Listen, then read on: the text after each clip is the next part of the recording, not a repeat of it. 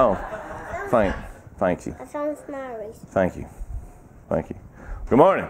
Morning. You going, Miss Avery? Going Miss Avery downstairs? Go on. She's waiting.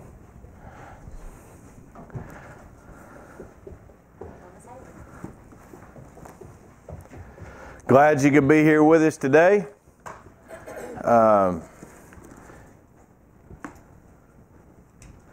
Be glad you're inside where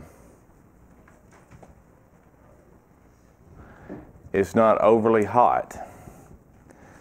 Because if we was outside today, I'd melt. And Matthew would just sit and sweat into himself a big puddle. So days like today, especially the next 3 days, you can be thankful we got air conditioning. If you have your Bibles with you this morning, we are going to be, I'm going to be in 2 Samuel. You may be in Psalms. And the reasoning doing so, I desire to split your attention this morning for just the sake of, I can tell you the story and you can read the aftermath. But those things being said, I know that's kind of going to be confusing this morning, and a lot of us can't split and divide our attention. I feel bad asking you to do so. Some of you don't pay attention to me on a regular basis, let alone when I ask you to split it. So we'll just kind of have to deal with it as it is. Last Sunday night, though, we met here Sunday night and we talked about forgiveness. Do you guys recall that? Those who were here, we recall a conversation about forgiveness. Today, we are going to expand upon that. We're going to continue looking at that. And what I desire you to know today is that, one, God still loves you. I don't care what you did, God loves you. I want you to know that it doesn't matter where you've come from in life, God loves you. God sent His Son to die for you. The Bible tells us that that if we confess our sins, He is faithful and just, forgive us our sins and cleanse us from all unrighteousness. That does not change. I want you to know that all that is relevant no matter where we go and where we are in life. Those things are important for you and I to know. That it doesn't matter. It does, but it doesn't matter. I need you to know that wherever you go in life, God loves you. You cannot change the fact that God sent His only begotten Son to the cross to die for you. You cannot change that. I don't care what you do in life, what kind of bad you do in life, you can't change it. God still sent His Son to die for you. I need you to know that. That is something so important that I can't hammer that to you enough here this morning. But what I also want you to know is, even though God loves you, and even though God will forgive you, even though the Bible tells us that God cannot lie, and if He tells you that He will cleanse you from all unrighteousness, He will. If it tells you whosoever shall call upon the name of the Lord shall be saved, that's all you got to know. You are a whosoever. All those things are important. But what I need you to know is that the Bible tells us in the book of Romans that the wages of sin is death. We understand that. And if some sins, if you continue in, can bring about a physical death. Sin in and of itself, if you never seek repentance of, brings about a spiritual death, which would be the second death that we're not going to get into. But I need you, if I could give it to you this way, if you are once born, you're twice dead. But if you're twice born, you only have to die once. That's deep. Most of you may not get that. You may not understand that. If you want to know what that means, study out your Bible. You'll find it. You'll find it from John 3:16. You'll get it from there. You'll find out what I'm talking about in being twice born and only once dead. But let's move on. How many of you ever done something bad? Well, the Bible says that we have all sinned and come short of the glory of God. So if we try that again, everybody in the house is going to raise your hand. Everybody in the room, the one thing we all have in common is we've all sinned. Every person here, I don't care where you come from, I don't care where you was born, I don't care how you was raised, I don't care who your family is, how great your mama was, how good your daddy is, or who your pa was. I want you to know our commonality is we're all sinners. The other place we can find the same commonality is that we are all saved by the grace of God. None of us are going to attain salvation in any other way than by the grace of God through faith. That's it. We're common. We're all alike in those manners. But every person here has done something bad. And I don't care who you are. You've done something. I am going to be reading and talking about a man named David this morning. And as we talk about David, many of you know that I'm going to be in 2 Samuel around chapters number 12 is where I'm going to be. Where do you think you might be? Psalms 51. Good job, Matthew. I'm glad you I think you're the only person here that ever listens to me. But let's talk about David for a minute. What do we know about David? David was a man after God's own heart. That's what the Bible tells us. David was as a young man, was willing to stand up against a giant in his land that was mocking his God. David was a man who spent quite a bit of time on the run from a king named Saul. When Samuel come to anoint the next king, he went over there to the family farm, and all the brothers came forth, and he says, well, ain't none of these. Is there one other? And they kind of, yeah, David, but we know it ain't him. He's somewhere out yonder doing whatever it is he's doing. But it was David. David was, in his life, David was a musician. David was a man of many talents. David was maybe the most famous songwriter that has ever been. But David was a man, even after he was a man of God's own heart, David was a man with a ton of skeletons in his closet. David was a man who was lazy as a king. At least in a certain season, he wasn't where he was supposed to be. After he took over, and just for sake of time, we're going to phrase it that way. As he took over for Saul, he had all of Saul's wives. He had all of Saul's kingdom, his fortunes, everything that he had, David received. David had absolutely anything you could think of. He was a king. And he was the king, and he was the ruler of God's chosen people. But while David was being lazy and just hanging out in the company of others and, so telling war stories and this, that, and the other, and, in a time when he was supposed to be out to battle, but he's just hanging back and, I guess just being the popular guy for a little bit, David is hanging out there and something catches his eye. And that something was a someone. And that someone was Bathsheba. And that someone was also married. But David was the king. And in those days, it didn't really matter who you was, what your circumstances was. You didn't tell the king no.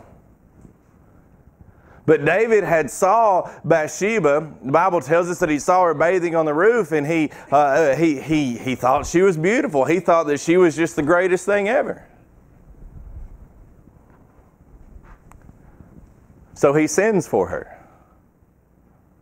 And if we start tallying up the sins that David has done, number one, he's not being obedient to God because he's not where he's supposed to be.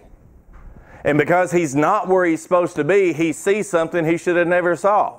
Because he's seen something he should have never saw, then he coveted that, he lusted after it, he had desire of it, he wanted it, so he sent forth it. Now all these things start compiling one upon another. And then before you know it, he has had Bathsheba's come to his house. The Bible tells us that they had slept together. They had an intimate relationship at this point. They had an affair. This was days of our lives long before days of our lives. It had started happening then.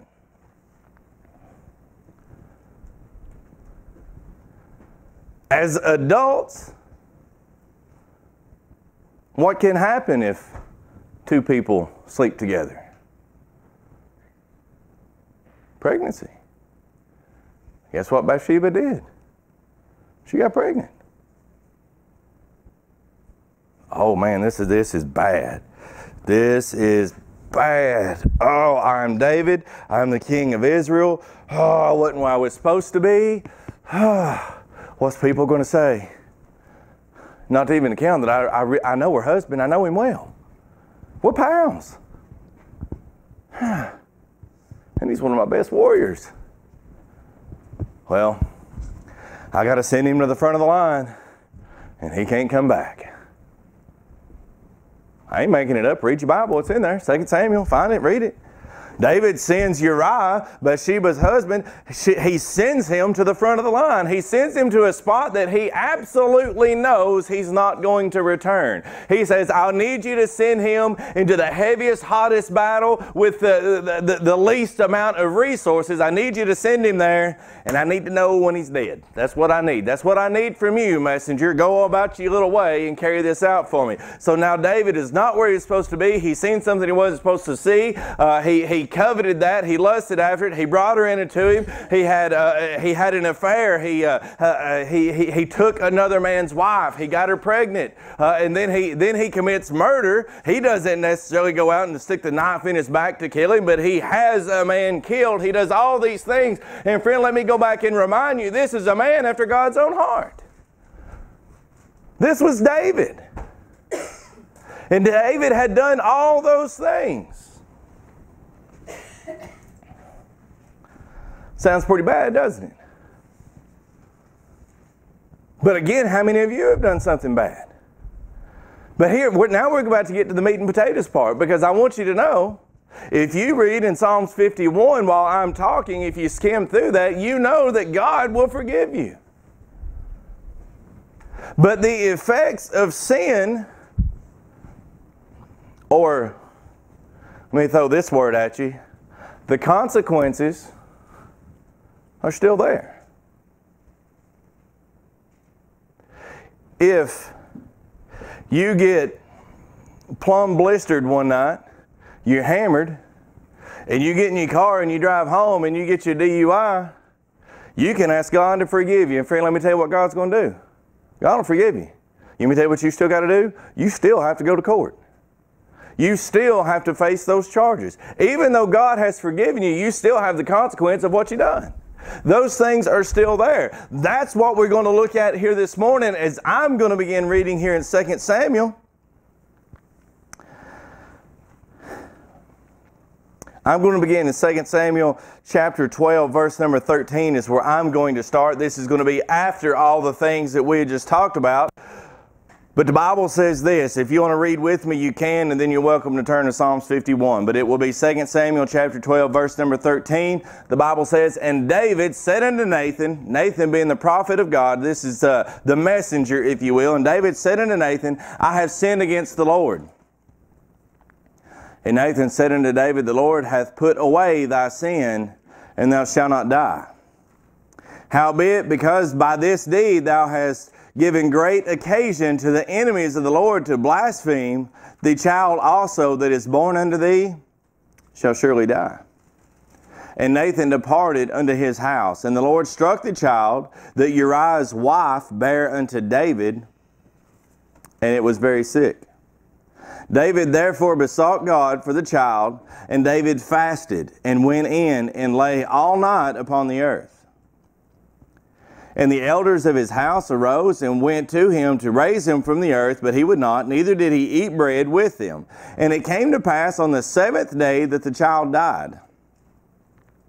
And the servants of David feared to tell him that the child was dead, for they said, Behold, while the child was yet alive, we spake unto him, and he would not hearken unto our voice. How will he then vex himself if we tell him that the child is dead? But when David saw that his servants whispered, David perceived that the child was dead. Therefore David said unto his servants, Is the child dead? And they said, He is dead. Then David arose from the earth, and washed and anointed himself, and changed his apparel, and came to the house of the Lord, and worshipped.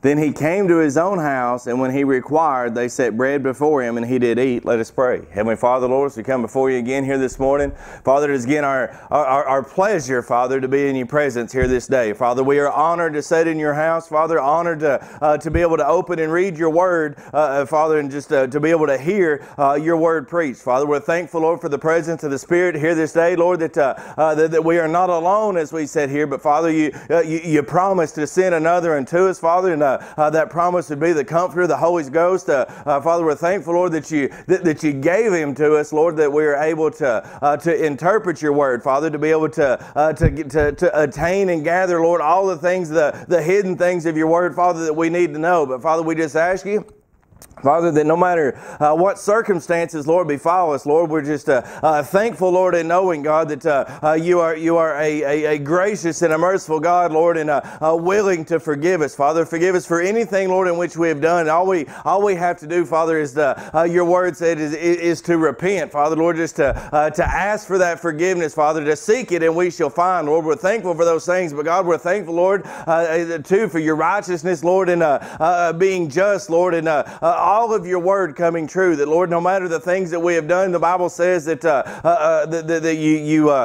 you punish, Lord, those that you love. Father, we're just thankful, God, for your love unto us, Lord, that we don't just wander about with no forms of conviction and no forms of chastisement, Lord, the things that we must endure. But Father, we're just thankful for everything that you've done for us. God, we just pray that you meet with us here this morning, that you speak into our hearts here this day. God, I love you and I praise you and I ask all these things in your Son, Christ Jesus' name.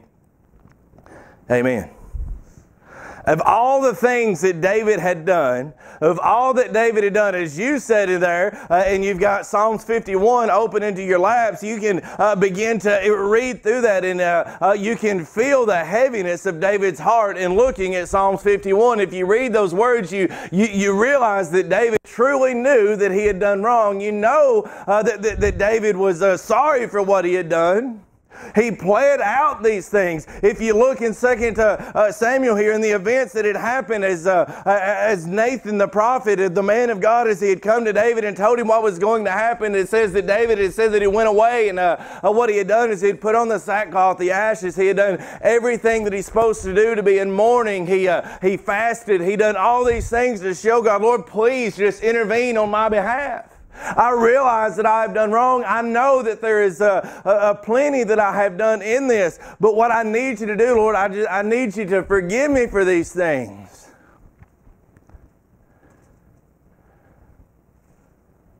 I know you, Lord. I know you sent your prophet to tell me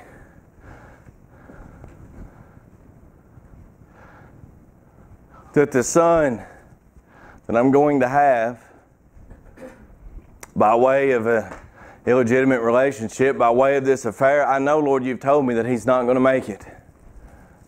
How many of you would you not still pray for the child? Every single one of us would. How many of you, when we have been convicted, whenever chastisement has come, and you get into Hebrews around the 6th chapter, you get in there and you start talking about chastisement, and knowing that those that the Lord loves, that chastisement will come unto him. And if we just live however we want to and chastisement never comes, the Bible, it plainly tells you and I, it says that we are not sons.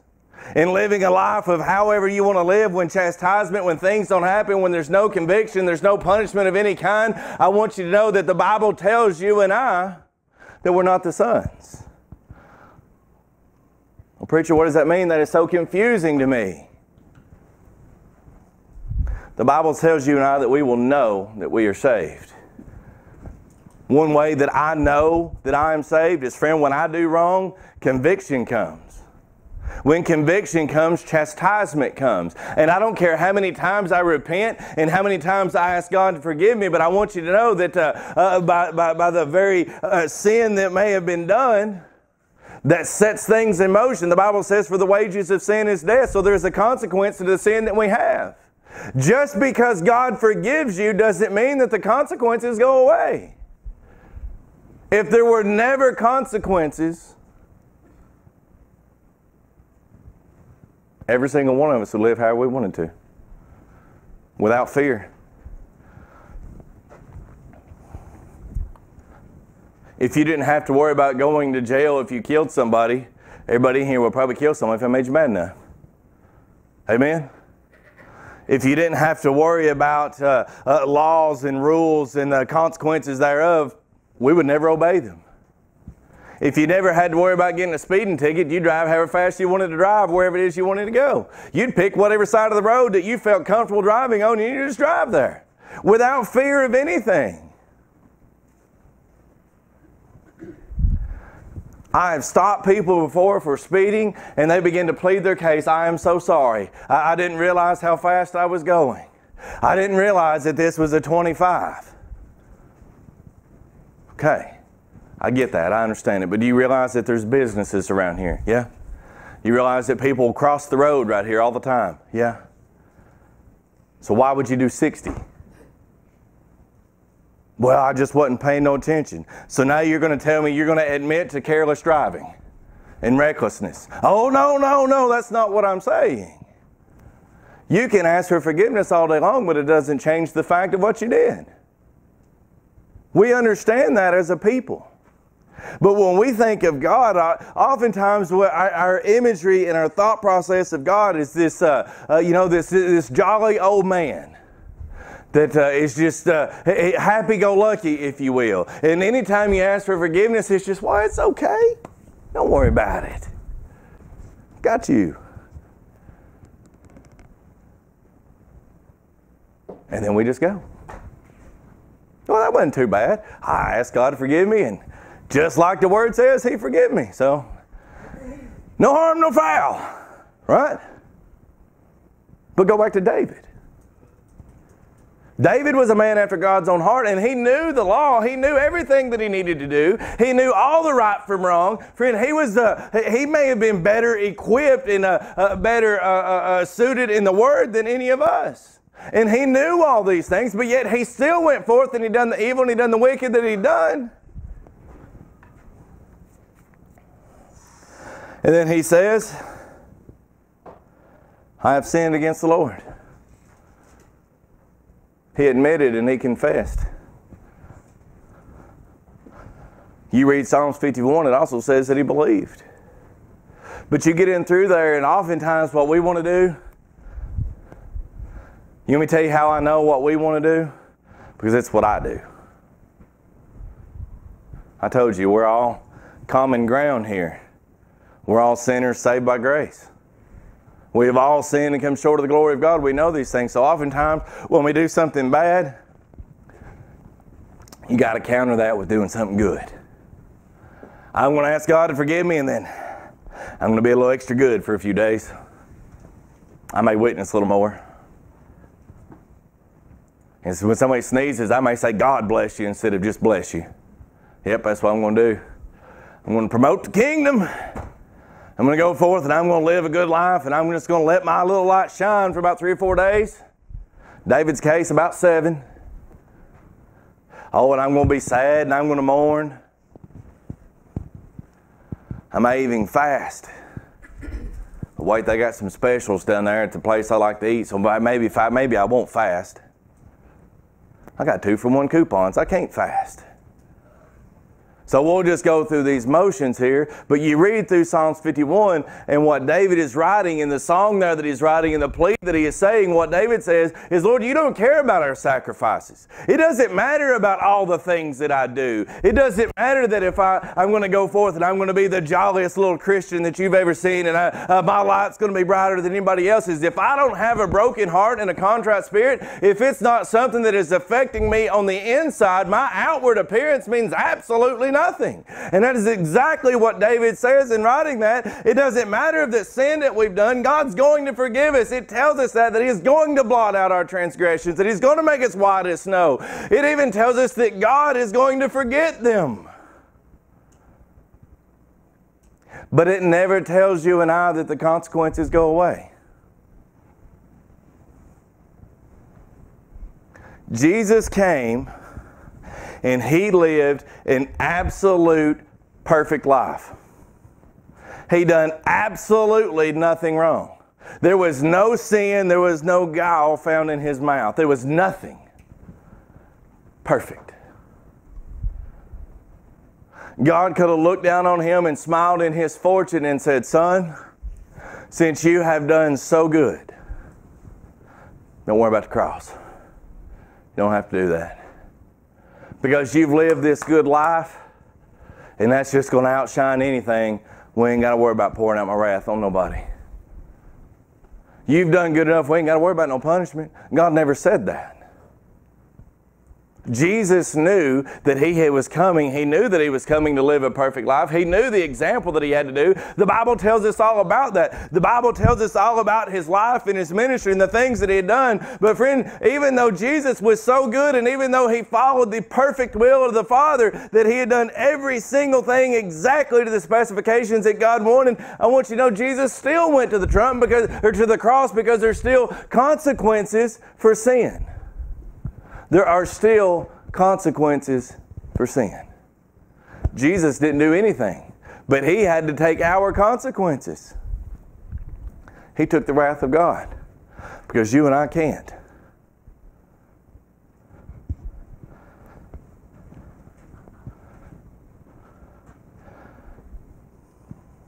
We get upset. Lord, why is this happening to me? Sometimes the Bible teaches us that it rains on the just as well as the unjust. Sometimes it's just life and things happen. Other times you and I know exactly why it's happening, but we refuse to admit it. It ain't fair. It ain't fair that I have to go through this. Was it fair to an infant child? Was it fair to David and Bathsheba's child? If you want to talk about fairness, it wasn't fair to him, no, was it? But God is a just God, and He had told him, because of this iniquity, because of this sin, this is going to happen. He also said, because of all these things, the sword will never leave your family. It says, because of these things, that other people will come in and take your wives, and they will have relations with them openly, and it will be an embarrassment unto you. The Bible says, because of what you've done, all these things are going to happen, and it may not be fair, but it wasn't fair to Uriah either, who was out on the battlefield when you took his wife. How was that fair? Well, God, you got a good point there, but bottom line is, Lord, I don't want to have to deal with it. Bottom line is, Lord, I don't want to have to accept the consequences. And even though we may fast, even though we may weep, we cry, we pray, sin was very specific. And the effects of are very specific. And God has said Himself, as He inspired men to write, to whom the Lord loveth, He chasteneth, and scourgeth every son whom He receiveth. If you endure chastening, God dealeth with you as with sons. I bust my kids' hind ends. And it ain't because I just love to whoop them. Sometimes my mom and sisters may disagree with that. But I whoop them because I love them. I want them to know, when you do this, this happens. And God's the same way. He does it because He loves us.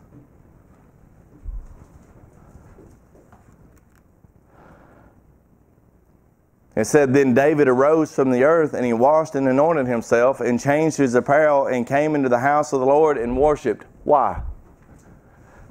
Paul writes for us to glory in tribulations. That's what Paul told us to do. David was able to do so. David just lost a child.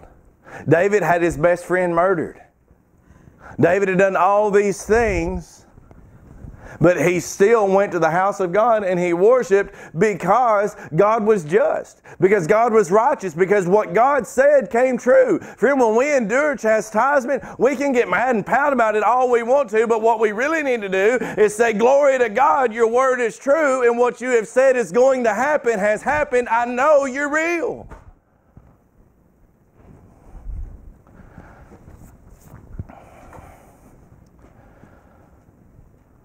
Many times we just say, I don't know why it's happening. I don't know why I have to go through this. Life ain't fair. This is cruel. What other phrases do we use? What ones do you use?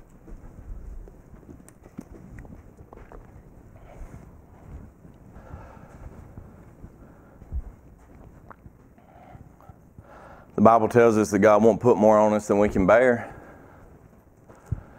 And He also says that He'll make a way of escape. Friend, you can be thankful that you have a friend in Jesus. That you have someone to bear your burdens. That you have someone to lead you through the wilderness. That you have someone to guide you.